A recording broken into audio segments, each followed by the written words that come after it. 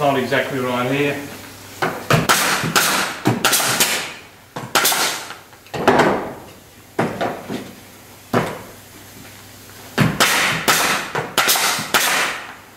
As you can see, once the frame's done, of course it's quick with a nail gun. Even putting them on with Tet screws, it's quite quick to put the cladding on.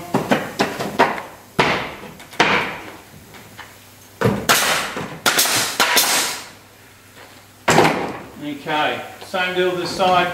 Come down with the 5 boards, ready for the window. Nice bead of glue. Doesn't help that if you get a little bit of glue right in the corner, when you put the board on, you'll actually seal it.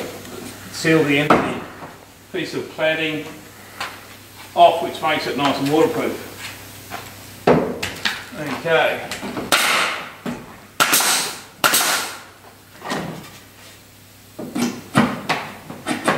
So this is exactly the same.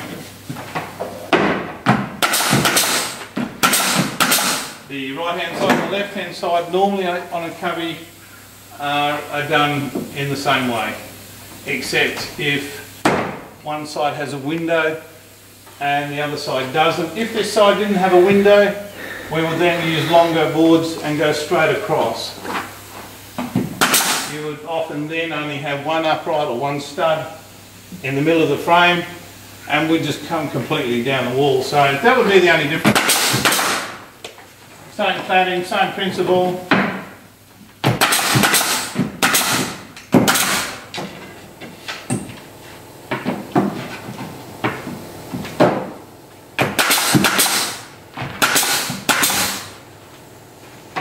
Okay, now we're ready for the longer boards. That's the window opening, and we'll just go straight across now and continue down. Don't forget to whack the glue on. There we go. Oops.